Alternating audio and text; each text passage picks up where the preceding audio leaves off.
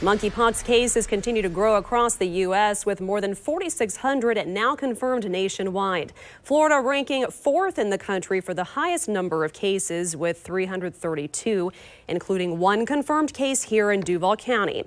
Today, the federal government started sending out monkeypox vaccines, but there's still a lot of confusion on how and where to get it. News4JAX reporter Jim Piggott has been asking questions about the availability and joins us live from the health department in Springfield. You know, I have to tell you, I'm not really getting answers to those questions, because here's what's kind of happening.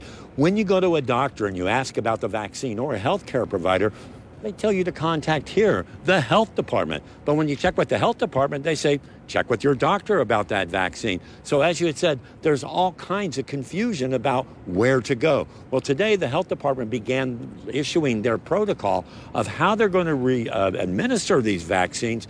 But the question still remains, and it's still out there, who's going to do it, where it's going to happen, and when. Anyone can get monkeypox, adults and children, gay or straight. The majority of cases have been among men who have had sex with other men, and that's why the health department is going to focus priorities in that area.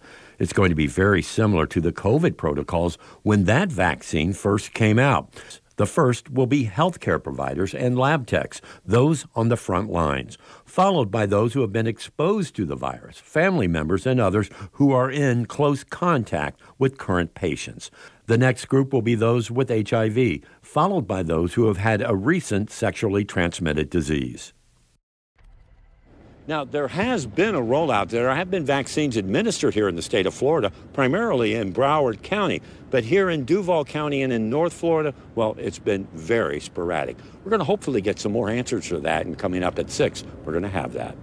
We're live at the health department in Springfield. Jim Piggott, Channel 4, the local station. So, Jim, if someone thinks they've been exposed to monkeypox, what should they do? Well, I know there's a lot of confusion, but you should actually call your primary physician, because there is an antiviral treatment that is effective on this, and they can get you that.